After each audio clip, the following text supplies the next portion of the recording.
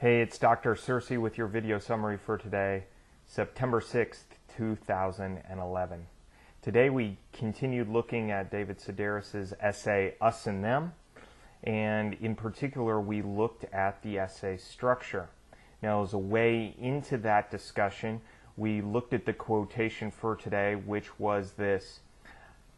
Here is David, the narrator, speaking. I attributed the Tomkeys' behavior to the fact that they didn't have a TV, but television didn't teach you everything. Now, this is what David says when the Tomkeys come to the Sedaris house looking for candy the day after Halloween.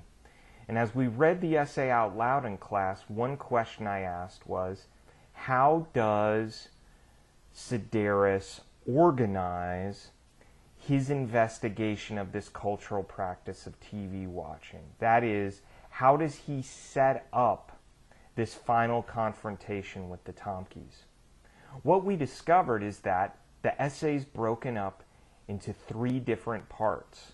The first part establishes that TV is something everyone does, but that the narrator uses TV as a way to excuse the fact that he doesn't make friends. So he's grown accustomed to remaining emotionally distant, and television helps him do that. When he hears that the Tomkeys don't believe in television, he sees them as an outsider, somebody that he can watch just like they're a television show. In the second part of the essay, he tries to identify with them. He tries to think through why they believe the way they do, but he still can't bring himself to actually talk with them.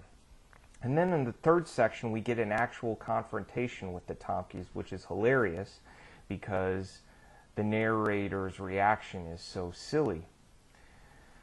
What we talked about today was making sure that there was a logical connection between one part of our story and the next. So, as you think through your essay, think about this.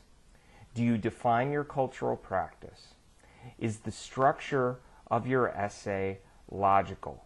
Does it go from one part to the next in an ordered progression? Please use not only David Sedaris', but Tanya Barrientos' and my essay as models for how to do that successfully. We'll see you on Thursday with your rough drafts. Bye.